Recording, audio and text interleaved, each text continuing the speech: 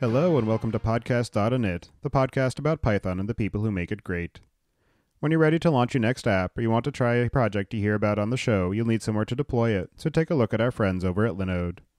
With 200 gigabit private networking, scalable shared block storage, node balancers, and a 40 gigabit public network, all controlled by a brand new API, you've got everything you need to scale up.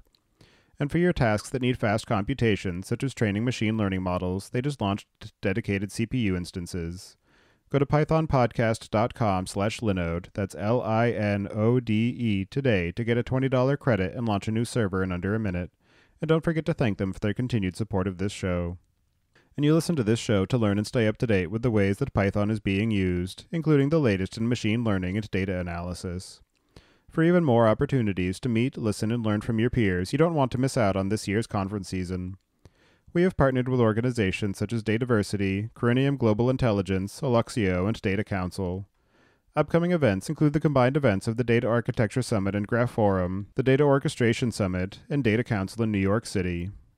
Go to pythonpodcast.com/conferences today to learn more about these and other events, and take advantage of our partner discounts to save money when you register. Your host as usual is Tobias Macey, and today I'm interviewing Andrew Smith about his anthropological study of software engineering culture in his upcoming book, Adventures in Coderland. So, Andrew, can you start by introducing yourself? Yeah, my name is Andrew Smith, and I'm a writer by profession, and that introduction as an anthropological study is quite a good one, actually. Although I've been surprised as I've begun the research on the book. I'm well into that now, as you know. And one of the things I'd thought that maybe originally I was going to be focusing more on the people, and I am obviously focusing a lot on the people who make code. I've ended up far more absorbed in some ways in the code itself, because once you start peeling away the layers of it, it just opens out into this fascinating universe. It's like a cosmos, isn't it? And the way that programmers even talk archaeologically almost about it sometimes. So, about just things like the layers of the stack. As you start moving through that, it gets amazing, I think. And that's taken me by surprise. I mean, I knew that would be interesting, but I have been surprised at how interesting that is. And actually, to me, it makes the people that much more interesting too, because I'm lost in awe of what they're doing a lot of the time. Yeah, it's definitely interesting working as somebody in the field, trying to figure out how do you determine what's a good entry point for somebody who is unfamiliar with the field, because there's so many different ways that you can get started and so many different directions that you can take that you really need to understand what it is that that person is trying to get out of it so that you can tailor your approach for the introduction appropriately. That's so true, isn't it? It's one of the difficulties of starting with it, I found, was that when you begin, you don't really know unless you have a very clear idea, I want to make websites or something like that, in which case, I guess it's more straightforward. But even there, you're faced with a range of possibilities and options. And one of the things I found was that pretty much all professionals would tell me something different when I said, what should I learn? And people tend to have an understandable bias towards the things that they use and are attached to, which I totally understand now, having thrown my lot in with Python. I do feel this sort of tribal affinity to it and can't imagine, I can imagine using other things. I've been learning some other languages too. But when I go back to Python, I just feel at home with it in a way that, again, I would never have imagined possible with a programming language beforehand. And so it is really difficult when you start, just knowing where to go and what to learn. And people will say to you, what do you want to do with it? And if you don't have a clear idea of that, you also don't know really what's possible with that, because you don't understand the languages and frameworks and so on and libraries that are there. So it's terribly difficult, I think. But also, the more interesting for getting past these hurdles, I think, is so much a part of the process of learning in this field. And one of the things you learn quite quickly is that feeling at sea and feeling lost goes with the territory. That's one of the things that programmers and software engineers have to get used to. And in fact, it is the essence of what they do, because as someone pointed out to me, relatively early on, if you've done something before, you just reuse the code that you've already written for that, or something that someone else has already written. So every time you go to write something, you're doing something new. And you are, a lot of the time, trying to work out how to do it and feeling lost sometimes. And learning to live with that, I think, is one of the big things I've learned from even learning as far as I've learned now. That's been one of the real joys, because that's something you can apply, and I have found myself applying to all areas of my life. That if I'm flummoxed by something now, the natural human impulse in that situation is just to turn away or shut down or switch off, go and find something you're comfortable with. And learning to have to stay with the discomfort, I think, is one of the really big skills that coders have, that I'm glad to have had a glimpse of and to be learning. Yeah, the habituation of working with the unknown is one of the things, too, that contributes to the widespread occurrence of imposter syndrome in the industry, of always assuming that because you don't really know what you're doing and you see other people doing amazing things, that they are all just innately more competent than you are, and you have no right to be there. And just, that's another thing that you have to learn to just deal with and overcome, and realize that everybody else is going through the same thing. Yeah, I know. And that's amazing too, isn't it? I've heard people who are really, really skilled saying precisely that. And I think it's good for, I mean, if nothing else, coding teaches humility, doesn't it? You have to learn I mean, the moment you get too overconfident with it or start to think you're pretty good, it's like the code will rear up and bite you in the ass. I live in the Bay Area now, and one of I live in a place, actually North Bay, where there aren't so many tech people there, but it just so happens that one of my immediate neighbors is an engineer, and he works for Salesforce and does Java. He loves Java, but he does all kinds of stuff. Very experienced, extremely experienced man. And I remember going out to get the mail one day, and he was cycling up the hill on his way home, and I thought he looked a little bit sort of unusually disturbed. And I said, "Oh, what's the matter?" And he said, "Oh, I've just had a software project go wrong on me. I got overconfident, and I didn't write it in such a way that I could ask for help when I needed it. I thought it was going to be easier than it was, and then I found out it was difficult. And then when I needed help, I couldn't get the help because of that. And my boss has just chewed me out for doing this." And I looked at him and just said, "What, that happens to people like you? With your experience?" He said, oh yeah, you get overconfident and it'll get you." And I think that's a really good lesson. That's another good life lesson to have. Just, treat it with respect. The way a sailor treats the sea. You always treat it with respect. Yeah, there's definitely a necessary balance of humility and hubris in recognizing that you need to be aware of your limitations, but at the same time trying to disregard the fact that there are any limitations and thinking that you can just go ahead and do whatever it is that you want. Yeah, I guess that's true as well, because you have to be optimistic, don't you? Otherwise, you'd never start. And so, as you mentioned, you have decided to make your particular home in the Python language and its community. And we were introduced by a shared acquaintance of Nicholas Tollerby, who's been on the show before. And so I'm curious how it is that you first got introduced to Python. Yeah, that's a really good question. And when I started out, this began as an article for a magazine called 1843. And it's the sort of glossy bi-monthly magazine of The Economist, and it's a really good magazine. But they got in touch and said, "Is there anything you'd like to write for us?" And I said, "Well, I'm not really doing magazine journalism at the moment, but if you let me try and learn to program a computer, a bit enough to write about it, I would write that." And having no idea what I was taking on, of course, and they said, "Yeah, great, do that." And so I did that thing that I think a lot of people do. I thought, well, websites, I guess. Did a bit of research. Everyone says JavaScript, and it's very widely used and so on, and it seemed like a good bet. And so I started off with JavaScript, and I went on Free Code Camp, which I think is is a really good site. I know Quincy now, who runs it, who was very helpful in the beginning, and so I started with HTML and CSS and Bootstrap, and I enjoyed that, and it was fun, and learned to make a web page and so on. When I got to JavaScript, obviously very useful and improving rapidly, but I didn't like it. And the reason I didn't like it, I realized after a while, is that I spend a lot of time thinking about syntax in my day job as a writer, and JavaScript just looked sort of messy to me. It was actually an aesthetic thing that I didn't like about it, and which seems crazy. But when I started to talk to people about it, I realized, to experienced programmers about it, I realized that they'd all been trying to nudge me towards Python anyway. And so I looked at Python and immediately felt at home with it. I love the elegance of it. The syntax is really good. It's so clever as well, the way it's organized. And I love the philosophy behind it too.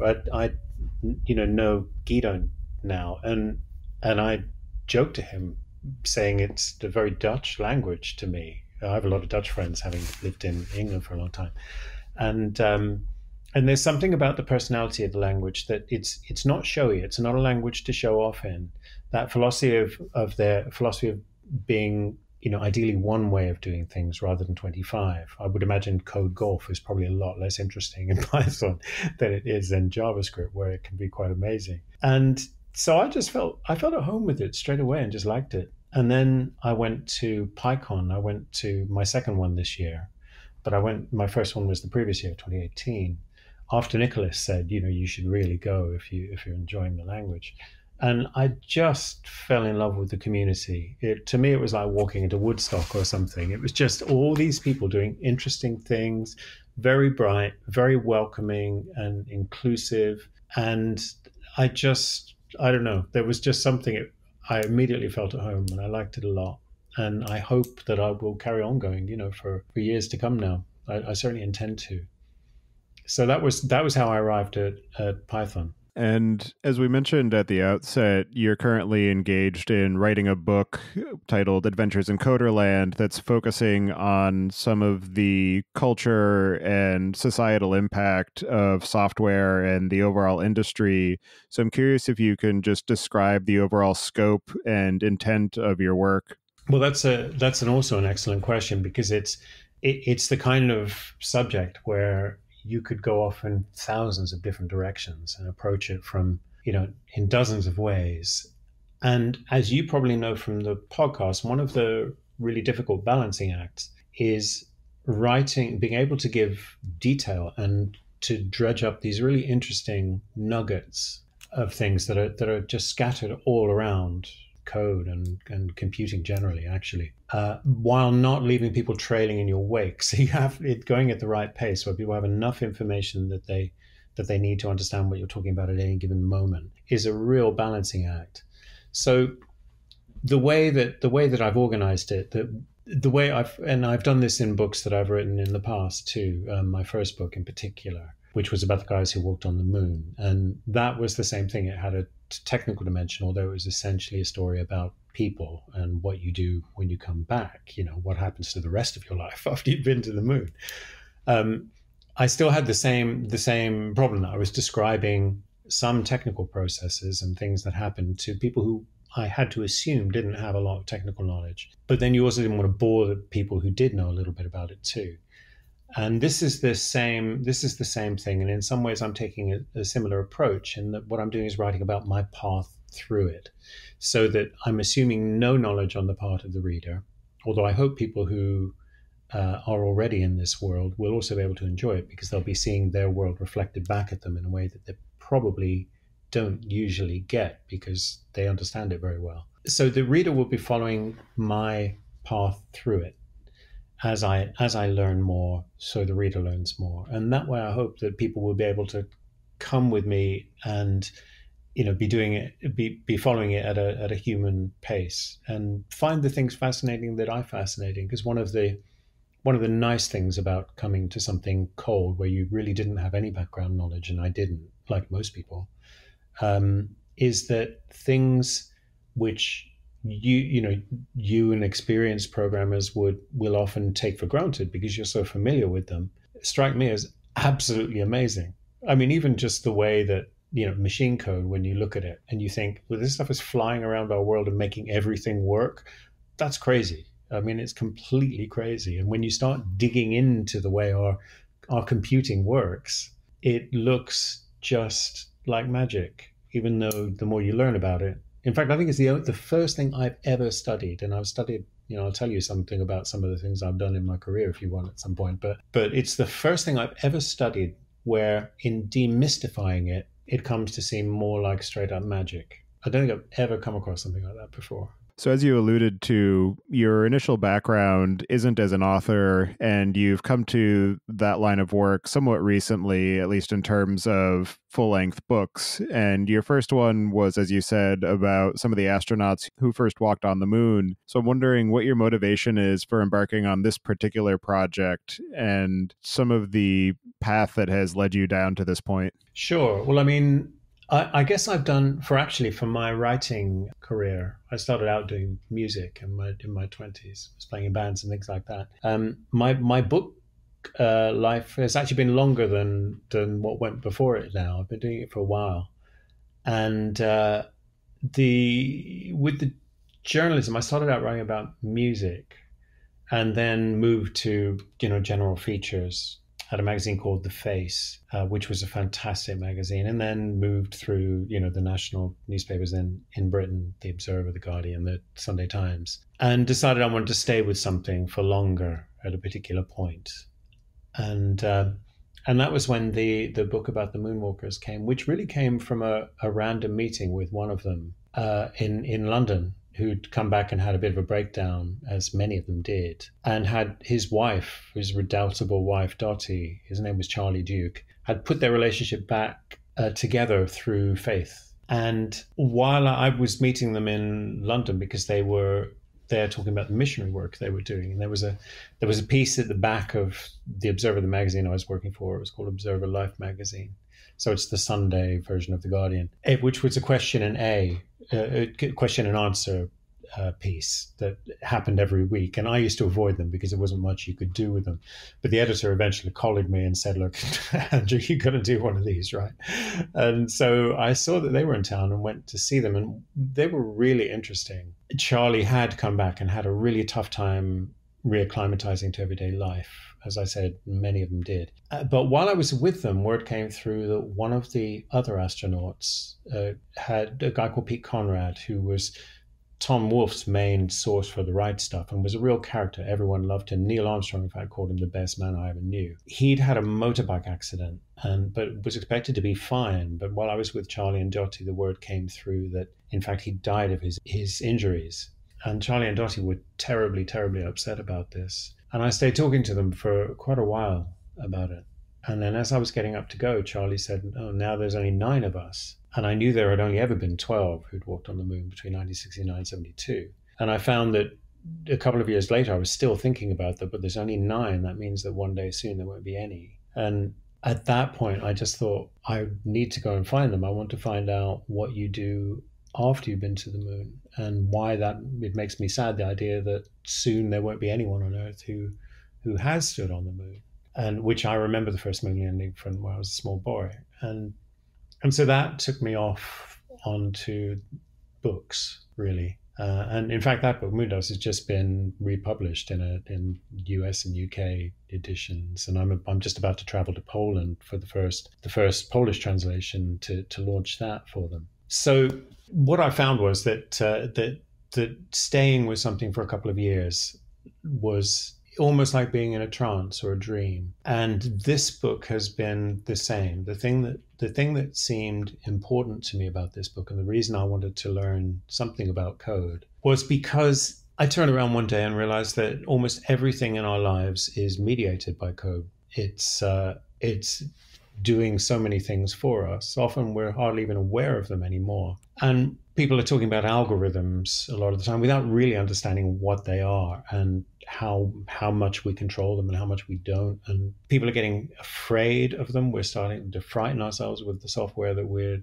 were developing. And I just felt that we're clearly going to be having a big conversation, we already are, about what software is going to be doing for us and what it should and shouldn't do. And I thought, if I'm going to participate in that, I need to understand it. And actually, almost pretty much everyone needs to understand it. They don't need to be able to code, but I think they do need to understand how it works. And then I looked at it a little bit more closely and realized, actually, this is completely fascinating. I mean, even if there weren't any concerns around it, it would be a really, really interesting thing to study. And so it came from partly a sort of a civic sense that this is important, we need to do this. But then very rapidly became, for me, a sort of an individual quest as well. And so that was really the origins of it. I just thought, there's nothing more important right now that we need to understand. In my last book, I felt the same thing about finance and Wall Street and the City of London. And I decided I was going to write that just before the crash of 2008. And the reason I decided to write it was I'd started to look at the stock market and look at the finance world and realized that it made no sense to me. It just looked irrational, like it didn't compute. And then I started to do a bit more research and realized that I didn't think anyone did. And at that point, I thought, oh, something big's going to happen with this because it's out of control. And so that drove me to write my second book, which is called Totally Wired, which Ben Stiller is just about to make the story into a movie, in fact, starring Jonah Hill. And so with all of the work that I do, it tends to be from two things: curiosity and also feeling that there was something I needed to understand if I wanted to understand the world. And I do think, now more than ever, we do need to try and understand the world. So as you mentioned at the outset, you hadn't really delved into the space of writing software on your own or getting involved in the overall engineering culture. And so I'm curious what your initial thoughts were and your initial perspectives and some of the ways that those have evolved. Have you started to dig a bit deeper and get more involved in the programming subculture? Yeah. And it's been difficult. This has been, I think, of the books that I've written, I think writing any book is difficult. Like any big software project is difficult. And I think this one is especially difficult because not only am I trying to do I'm trying to do two things that are difficult. I'm trying to learn to program to be able to do something useful, and because I don't want to be a professional programmer. That's not really the goal. But I do want to be able to do useful things with it, and I particularly like to get involved in the area of civic code and go to my local when I'm in town and I'm not off researching and so on. I go to my local Code for America group in Oakland. And I think that's fantastic. And that's something I do want to do with it. But trying to do the two things together at the same time is even more difficult than I thought I did. So my progress in coding has been slower than I would have liked. But I am making progress and have started to learn. I've just been learning Ruby and also Super Collider, which is a sound generation. It generates synthesizers, so it generates sound, but it's also a programming environment for writing music. And that's quite a tricky language, but I've been doing that, and Sonic Pi as well, which is a Python. It's a sort of basically built on Ruby, but it's its own. It's Nicholas told me the other week it's a DSL, domain specific language. So I'm spreading my wings. And still really working out what I want to do with it. So if you have any ideas, let me know. And so you mentioned that in terms of the research for the book, it's largely based on your own experiences of getting involved with the programming ecosystem and learning to program for yourself. And I'm curious to what level of detail you're trying to address the problem space and some of the challenges that you're facing in terms of how to relate that to people who aren't involved in this same level of engagement with software. Yeah, again, that's a good question. And again, it goes back to that thing of balancing the information for people who are, beginners or know nothing about it at all, and aren't going to learn to code, and then also people who do. And actually, that in many ways has turned out, it's always delicate, but in many ways it's less difficult than I thought, simply because there are an awful lot of things that when you're learning to, I mean, even professional programmers, they learn to use these things and learn some of the background things. Like George Boole, I've hardly met anyone who knows anything about George Boole. What a fascinating human being, and things like that in explaining his life and how he came up with Boolean logic, Boolean algebra. You're also describing quite a lot about how the machine works and quite a lot about how languages work. And so there are ways. So in that way, I hope at any rate that people who are coming to it completely fresh and people who are quite experienced at it will both be able to come in and find new things. And I hope it'll also be sort of interesting and revealing to people who are experienced to see how a beginner approaches these things. One of the difficulties with learning to do it while you're also writing about it is in order to write about something and make it seem simple. If you're writing about something that's complex and you're trying to make it appear as simple as you can so that people will easily understand it and not just switch off. In order to do that, you really have to know it to a level of detail that goes way beyond what you need to know if you're just learning to do it in order to be able to employ it. So I'm going into, the first thing I did when I started, partly out of a mistaken idea that if there were things called low level and high level, in everyday life, we mean low level is where the beginner starts, whereas in computing, as with so much else, that is inverted. And low level is the really, really hard stuff. And so I actually started out learning machine code. And I thought, well, I need to do this and assembly code. And it was only really when I started into JavaScript and I started to talk to people about it who were also learning, and also some people who were teaching.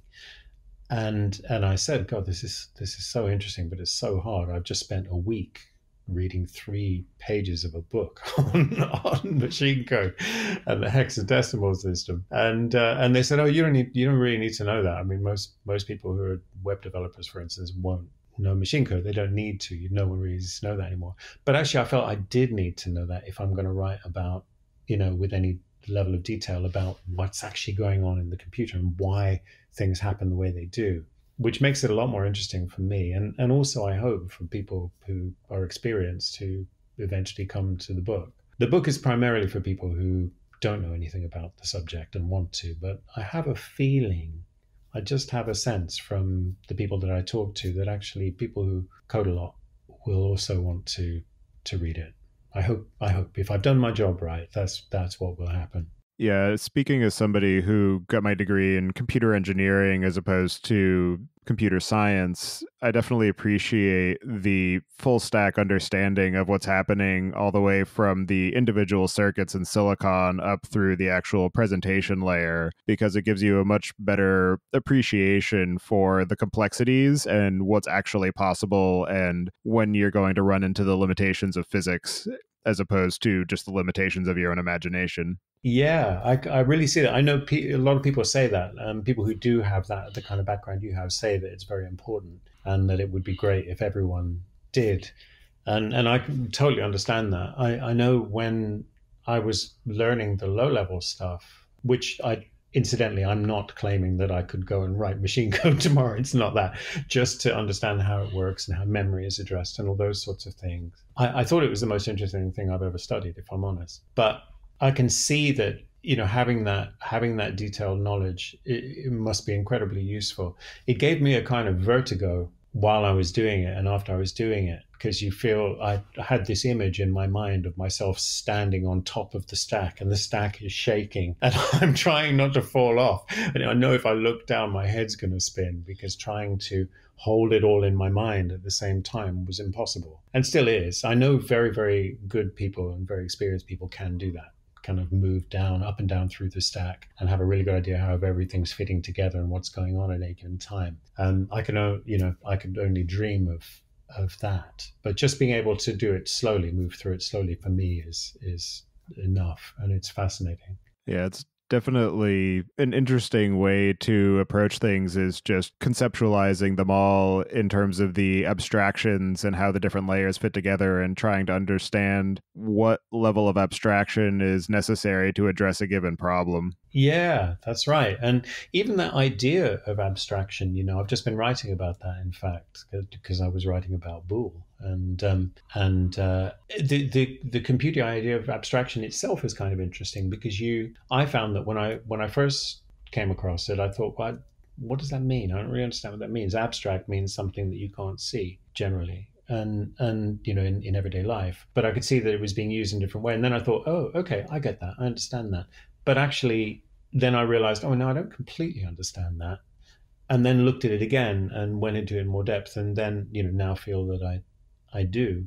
But a lot of the things in computing, in particular with software, are like that. That you first look at them and you go, I don't get that. And then you look at, and then you start to get some knowledge about it, and you think, oh, I do understand that. And only later down the line, often with me, when I'm sitting down to write about it, do I realize, actually, I don't understand that as well as I thought I did. And there's one of the things I've enjoyed, I think, and been frustrated and pained by also at points, is just trying to think your way into the digital realm, and the way a computer, I mean, I'm saying think, I'm anthropomorphizing, but you know what I mean, the logic that a computer runs on.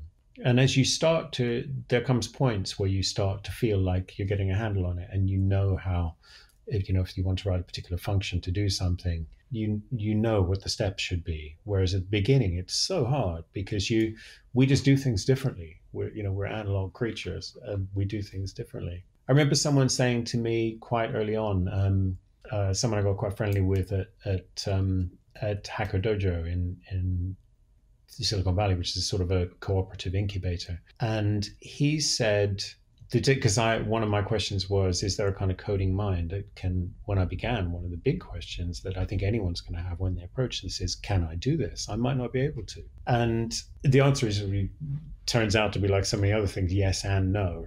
There are some people who are going to have a particular affinity to it, but also probably pretty much anyone can learn to do it to some level. And he said to me that the difference between someone who's going to take to it naturally and someone who's maybe going to struggle a little bit more is someone who can look at the equation x equals x plus 1 and understand what it means. And I think that's really, really interesting, because I don't necessarily think that's true naturally. I don't think that, in fact, I don't think you could say that to someone, and if they understand it, that means they could be a great programmer, because actually x equals x plus 1 in everyday life looks like a contradiction. Well, x can't equal x plus 1 at the same time, can it? But once you start to understand the way computers work, then x equals x plus 1, I add 1 to x. Makes perfect sense. And I think he was right in that there's a little kind of key to it there about how things work in the digital realm as opposed to the analog realm that we inhabit the rest of the time. And that was something that I only realized months later, how profound that was, what he'd said. Yeah, I think one of the ways that you can tell if you're talking to somebody who's been working as a career software developer is if you ask them a yes or no question and they say, it depends. I'm sure that's true. I actually think that's probably true of most things in life, to be honest. I'm always slightly mistrustful of people I don't hear say, I don't know, quite regularly. Programmers definitely do. So at the one level of your work on this book, there's the effort to understand software in and of itself and how the computer operates and some of the complexities that are necessary to be overcome to be able to do useful things with the software. But at the other level, there is the cultural aspect of how people who work in this industry think about things, how they interact. And as somebody who's been in the industry for a while, it's hard for me to get some of the outside mentality. And so I'm curious what you have found to be some of the most striking contrasts that you've identified between software engineers and the general coding culture, and how that compares to the perspective of a layperson who is on the outside of that sort of subculture and observing it. That's also a really good question, because it was one of the things that I felt was most important when I started out. In many ways, the impetus for the book was the notion that, which is I've written about over the last 5 or 6 years, simply because I think it's really important, that if software engineers are basically redesigning our world, we're doing so many things differently now because of the software that's been developed. And it affects the way we do things really a lot, and the possibilities that we have when we sit down to do them, the parameters within which we're operating. So it seemed an important question to me, as to who these people were who were making this, and are they reconfiguring our world to reflect their world? Because obviously if you're writing something, it's going to reflect you. And is that something we should be concerned about? Because if we don't know who they are, if we're going to all be forced to become more like them, what does that mean for humanity? Not saying it's good or bad, but it's a question we need to ask. And in actual fact, I've been very reassured about that. That was one of my big concerns when I started to think about this. But getting into it, I realized that it really does seem to me to just reflect the world at large. Silicon Valley, I think, is a little bit different. I know for most of the developers, engineers that I know from places outside Silicon Valley, they seem to me to be, as a group, pretty much reflective of the society as a whole. I don't notice much difference. In Silicon Valley, it is a little bit different because there's such a concentration.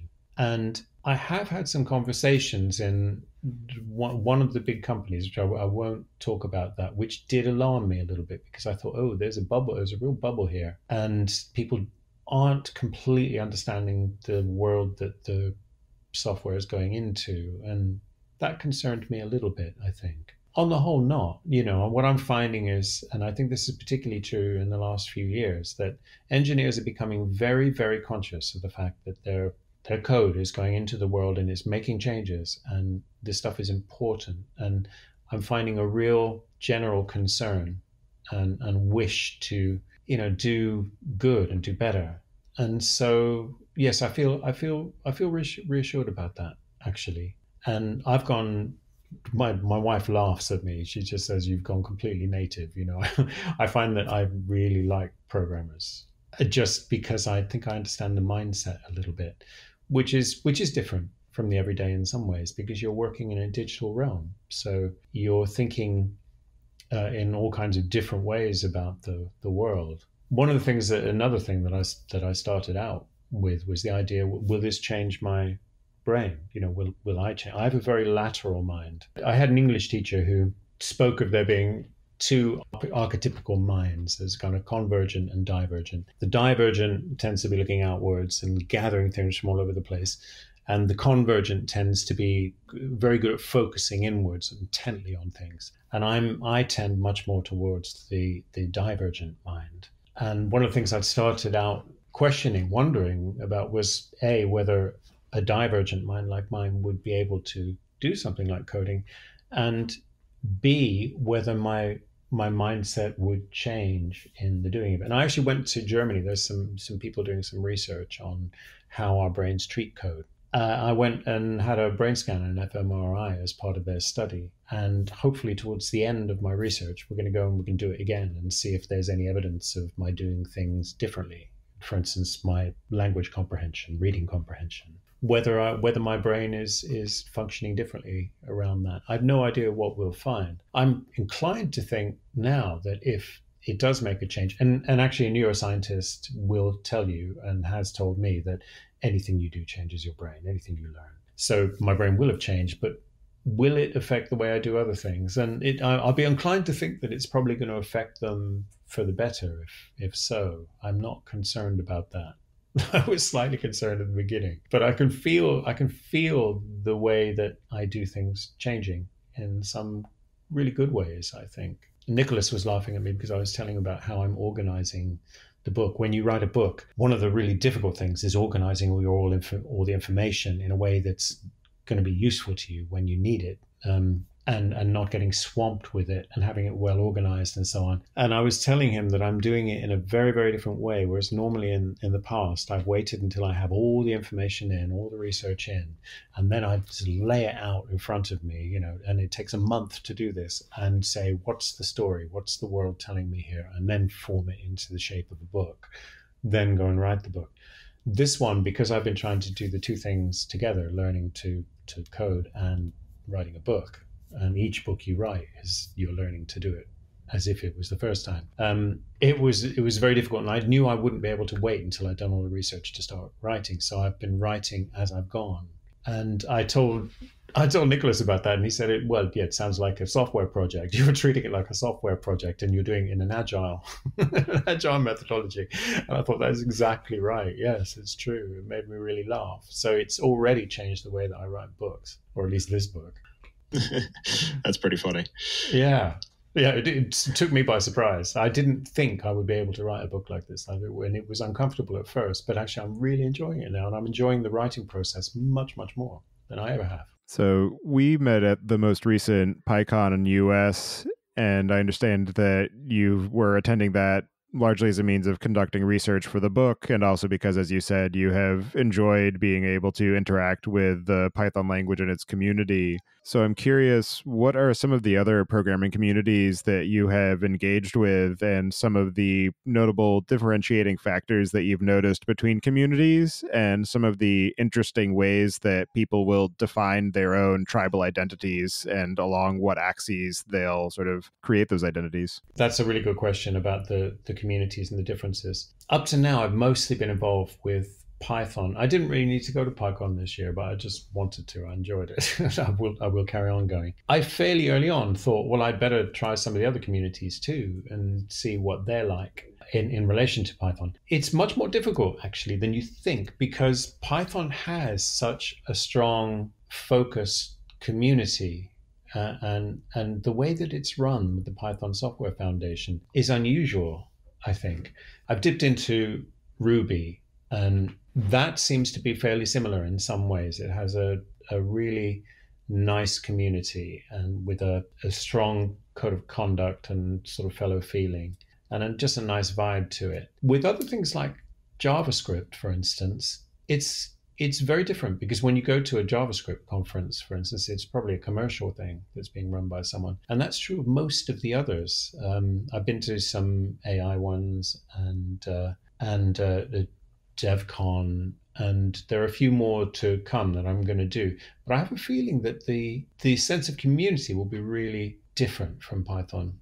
And I think that's one of the reasons why I liked Python so much when I found it. So I don't really know is the answer to that. I wish there were a simple answer to that. I don't really know, but I suspect, I have a feeling that the lower level the languages are, the less sort of communal and inclusive they're going to get, for logical good reasons. But no, that's a work in progress. We'll see. Do you have any thoughts on that? Have you found any? So, as you identified, Ruby has somewhat of a similarity in terms of the way that their community is sort of oriented in terms of their ideals and their values. And I agree that it's definitely hard to find another single grouping, particularly along language lines, of engineers who have such a cohesive identity. There are some around things like Django or Ruby on Rails, and there's starting to be more of one around data engineering. But a lot of the other languages are a bit too dispersed. So for instance, Java, JavaScript, there isn't really one community. There are a lot of sub-communities oriented around particular problem domains or popular frameworks. And then there are other things like data science or AI that are starting to create their own tribal identities. And then the other one that I think has a strong grouping in terms of the ideals and the community values is the DevOps community. And so that's been spread a bit through the franchise approach of DevOps days, where different cities will have their own DevOps days that in the large is the same thing as anywhere else, but they all shape to their own particular community. So it's interesting to see the way that that manifests as well. That's interesting. Yeah, that's interesting. Well, so yeah, my impression wasn't completely wrong then. I went to DjangoCon last year, which I loved, and because I thought I was going to learn Django, and did start to do it, and then realized I didn't want to do a website for my main thing. But the other, I'll have a look at DevOps, and the other thing that where I do think there's a fantastic community is in the civic code movement, which is just the most exciting thing, I think, because there's really, really good, useful work being done by developers and engineers for, just for the love of doing it and because it's a good thing to do. And actually, some of the projects are really fascinating too. So that's one, I think that's a really strong community too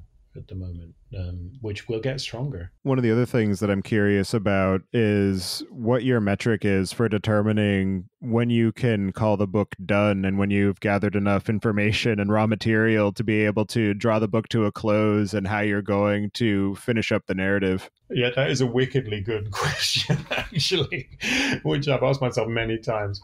There's a number of things. One is that I'm learning to live code music, which is a really exciting thing. I think that I've enjoyed a lot, and I have a background in music, so it's interesting to me. And I'm gonna get involved and try and get on the bottom of the bill and learn it well enough that I can go and perform it. So that's terrifying, but would be really fun. And that's another community that I have got involved with that I like a lot, and it's developing quite rapidly right now too. And the other thing is that there's a project which I can't really tell you about without having to kill you first, and then go and find all your listeners and do the same, and that just seems like too much trouble. But I can't really tell you about it. But there is a project that's related to that civic code movement that I'm quite excited about, and that will be time limited. It has to be done by a specific time. So those are the two things. I've been through a bunch of different answers to that question. There was something I wanted to write. I wanted to write an app for my website, which I still may do, and there are various other things that I've sort of been through. It's changed a lot as I've learned more. As I was saying at the beginning, the difficulty is when you start, you don't know what to learn because you don't really know what you want to do, and you don't really know what you want to do because you don't know what the possibilities are the things that you could do. And often you'll look at something. I remember that first PyCon, there was a wonderful piece that it was Kaiser who did it, I think, which was about automating his bird watching habits. And so he used a sort of quite basic level neural network, I think, is what he was doing. I mean, it sounded extraordinary to be able to identify the birds that were coming and to his bird feeders, which led me to someone who'd given a talk a few years earlier, I think, on writing software, and actually it was a kind of a hardware project too, to keep the squirrels away from his bird feeders, which is a problem I have. I live in a forest in California, so it's a problem I have too. And what it did was it could track. He managed to make one of those water rifles track a squirrel and distinguish between the squirrel and a bird, and then fire the direct water at the squirrel, who would then run away. And initially I thought, this is what I want to do. This is useful and it's great. And it was only when I looked at what it would involve doing, the amount of learning I would have to do in order to be able to do something like that I realized, oh no, I'm not going to be doing that. That's for years down the line. And so a lot of projects you look at also sort of fall that way too. It's not only that you don't know what you can do, it's that you can look at things and think, oh, I'll do that, and then realize, oh no, wait, that's way harder than I realized. And which leads to the broader point of one of the things that I've really learned and internalized from even, going as far as I have with code, is a huge respect for software that works. When I look at these big systems that people have, which can work on any machine, we expect them to be able to work on any machine, and that everyone's computer is different because you've got different dependencies on it, different programs, different dependencies. Everything is different. Someone who can write a program that can work on most anyone's machine is, to me, miraculous. I mean, I was trying just to download Super Collider last week, which is that sound generation program that I was telling you, and the sort of music programming and environment. And I had a hell of a job. And the reason is, of course, because it has its dependencies that you put into your machine and they're clashing with other things. And just trying to work my way through what was wrong and get to that, it took days. And so, in terms of deciding what to do, you realize just how difficult it is once you start to try and do it. And so the ground has shifted in terms of what I want to do with the code a lot as I've gone. And also you realize how much help you need. And people talk about the old days of software engineering, where you could have these lone wolves who kind of sit on their own doing stuff and never talk to human beings. And you can see that those days really are not here anymore because it's so complex. Yeah, working as somebody who's responsible for automating servers that run software and maintaining it, I have an almost daily experience of wondering how anything ever works because of all the complexity and all the different dependencies and all the different layers. So I can appreciate your sentiment there. Yeah, that's really eye-opening, because in everyday life, when I know the people around me, and used to be me as well, if they put a bit of software on their laptop and it's not immediately working, and they get angry, they get furious. And I find myself now always taking the side of the developers, going, do you know how hard that is? It's probably just clashing with some piddling little thing that you've got on your laptop, and we'll find it, take it out. But it does teach you enormous respect for doing this incredibly difficult thing. And so now that you have delved into some of the peculiarities of Coderland, I'm curious how it has changed your own outlook on the software industry and society at large, and any advice that you have for the engineers who are listening as it pertains to your experiences in writing the book. Yeah, that's another really good question. I mean, the advice to the engineers, it's don't just spend time with engineers. And I think in Silicon Valley, that's a danger, because it's very easy for people just to spend time around people like themselves. And as we know, there is a big diversity problem in engineering in the Valley, in that people tend to come through the same schools and have roughly the same kinds of backgrounds.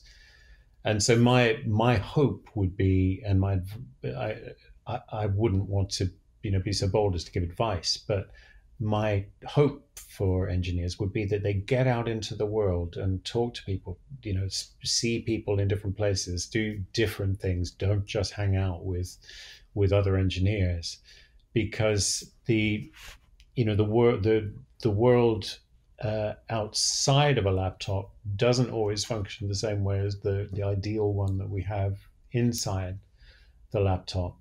I mean, it overall, what I think what this has done is given me enormous respect for people who do this, and I think it's kind of magical what everyone's doing. It's designing the world, and that's a difficult thing, but it's also a wonderful opportunity. We have to make things better. Obviously, we're not always going to get that right, and some things we're going to make worse until we come round and can bring them round and hopefully then make them better. But that's all part of the process. I think one of the things that you learn from watching software engineers is that everything is process. It's all process. Nothing is ever finished. I mean, there are bugs in everything you do. You're always having to fix things, and I think those are really good skills. One of the things that engineers have, which I think really all the rest of us could do with learning from them, is a flexibility of mind. You have to have. There's a stereotype of the coder as being this kind of inflexible automaton, and it's really not true. You have to have such a flexible mind to do this. Also, to be able to focus. I mean, I understand that thing about people on the autism spectrum sometimes having an advantage because they can focus very intensely on something for a time. An engineer at Google was telling me that they do think there is something in that, because there are so many of their engineers are somewhere on the spectrum. But overall, you have to have a great flexibility, I think, and the world is getting more and more complex, and we're all having to be more flexible.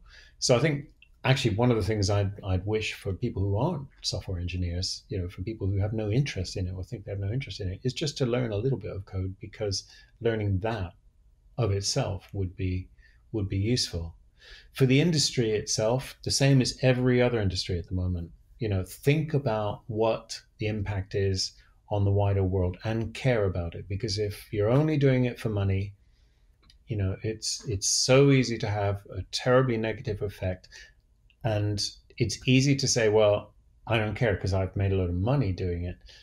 But you cannot isolate yourself from the rest of society. And if you send software out there that makes society worse and people in general more unhappy or less happy, then that unhappiness will find you in the end. You will live in a more febrile, difficult environment, and you won't be able to escape it. So really think out of your own interest. I'm not asking anyone to be altruistic here. In your own interest, think carefully about what you're doing. Don't just do stuff for money. Money is great. We all need it, but it won't satisfy you in the end.